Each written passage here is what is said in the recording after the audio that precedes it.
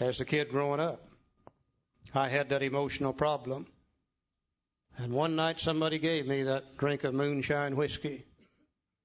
And immediately those problems disappeared. And that great, exciting, in-control feeling came over me.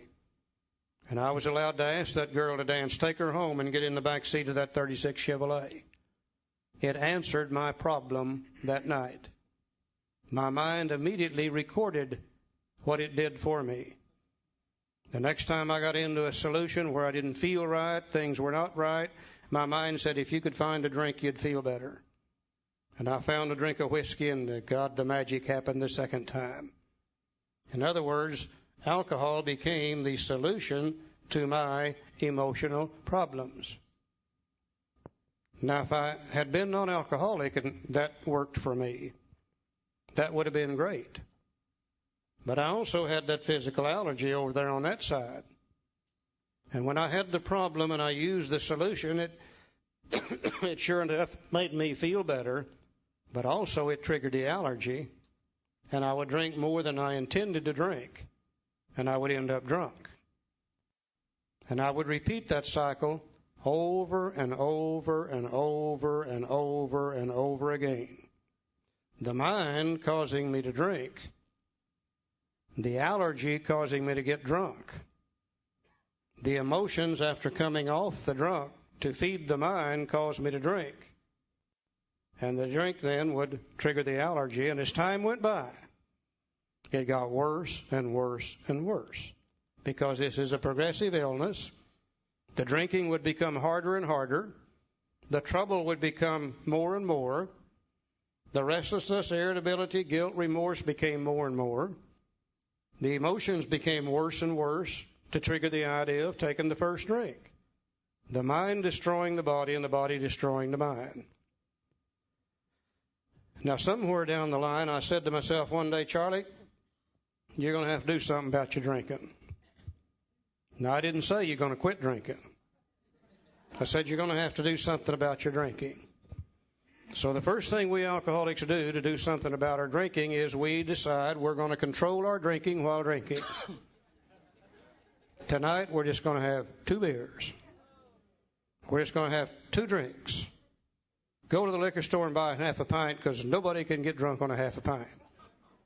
And I spent 3 or 4 or 5, 6 years trying to control my drinking while drinking. Anybody in here ever try to control your drinking while drinking? Well, now I can see why that would not work, because of the allergy. Now, after 4, 5, 6 years of trying to control my drinking while drinking, I said to myself one day, Charlie, I don't believe you can drink anymore. It took me a long time to realize it. But I said, I don't believe you can drink anymore. So what do we alcoholics do when we finally decide we can't drink anymore? We trot out the most useful tool we have. We put it right there, and it's called willpower. And we say, sick 'em, Will. We're through with that drinking. We'll never take another drink as long as we live. Now, believe me, you people that are non-alcoholic, when we say we're going to quit drinking, that is exactly what we intend to do. You see, we are strong-willed people. We can use our willpower to handle all other problems, and we assume that we can use willpower here, and we really intend to quit drinking. Now, as the days went by, I haven't done anything about my emotions, by the way. I would just quit drinking. And as the days go by, these emotions begin to build up. The fear, the guilt, the remorse, the shame, the worry, the depression becomes worse and worse. Now, it's not the big things in life that kill us. It's the things that all people have to go through on a daily basis in life. It's getting up every damn morning and going to work. It's a bitching wife. It's a griping husband. It's screaming kids. It's burnt bacon. It's broken shoestrings. It's flat tires. All the things that everybody has to go through, and these emotions start building up. Now, after a while, the mind says, a drink would make you feel better. But remember, I put willpower in here. And willpower said, no, sirree, we're not going to drink. We've quit. And that day we don't drink. The next day the emotions are still here, and they're building up a little higher and a little higher and a little higher. And it said, God, a drink would make me feel good.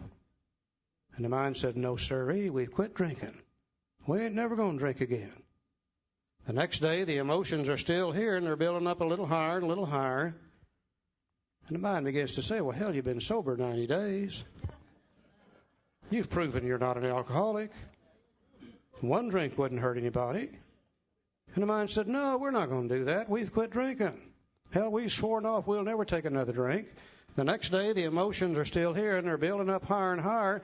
And the mind said, by golly, anybody that's been sober 92 days owes themselves a drink. And we begin to think about that great, exciting, in-control feeling that comes with one or two drinks. We begin to think about the sense of ease and comfort as Dr. Silkworth talks about here. And as we begin to think about what alcohol is going to do for us, it begins to push out the idea of what it does to us. And we begin to forget the jailhouse. We forget the last car wreck. We forget the divorce courts and the hospitalization. And the mind begins to key in on one thing and one thing only, what it's going to do for us. Then when the desire to drink comes, willpower is no longer there. Because you see, the only time willpower is there is when the mind sees something wrong with what it wants to do. And just before we drink, we don't see anything wrong with drinking. Willpower becomes non-existent. We take the drink. We trigger the allergy. We go through the well-known stages of a spree. We emerge remorseful with a firm resolution not to do this again.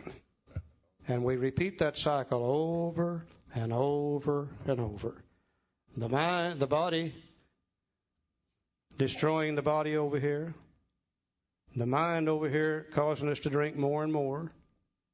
And if you can't safely drink because of the body, and if you can't quit because of the mind, then you become absolutely powerless over alcohol. And that's our problem.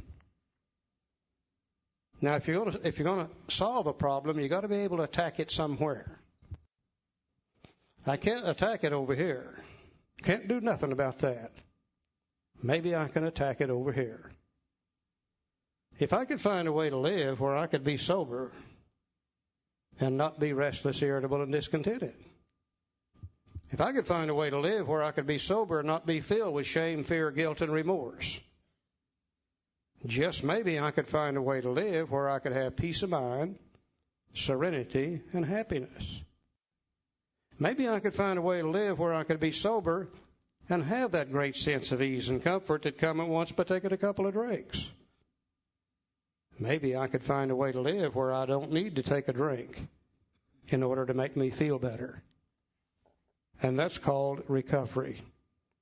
As we use our program, as we go through the steps, these kind of feelings down here begin to disappear. And they begin to be replaced with peace of mind, serenity, and happiness.